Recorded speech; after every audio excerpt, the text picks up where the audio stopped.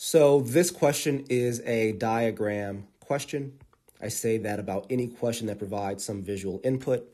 The question says that this is a rectangle ABCD. So I'm going to just draw my right angles in there. I'm also told that AB is equal to 6, CD is equal to 6, and AC is equal to 10. And then I'm asked, what is the length of CE? So here is my X value.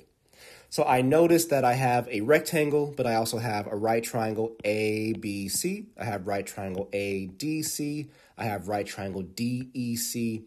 So I'm going to focus my attention on the top two right triangles because the line or the altitude DE, in fact, I'll draw it out this way so you can see it this way. Always has helped me.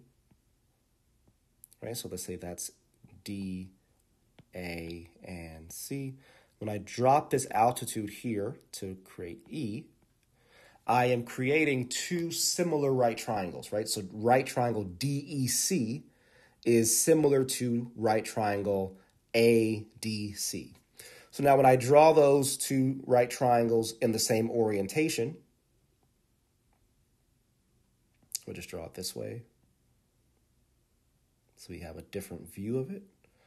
So this is D, and this is A, and this is C. And then my smaller right triangle that's created by making that altitude, this is E, this is D, and this is C.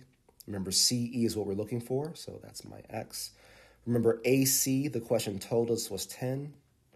And remember, CD, the question told us was 6.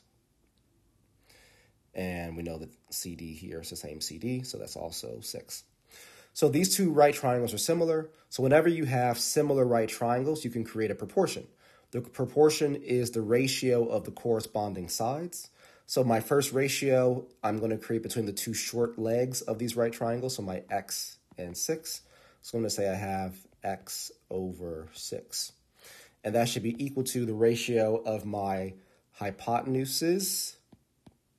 Okay, so from small right triangle to large right triangle, that would be 6 over 10. So now we're almost to the answer because I just have to solve for X. And I can do that by cross multiplying. So 6 times 6 is 36. X times 10 is 10x. Divide both sides by 10, and we get that X is equal to 3.6. Therefore, CE is equal to 3.6, and our answer is choice A.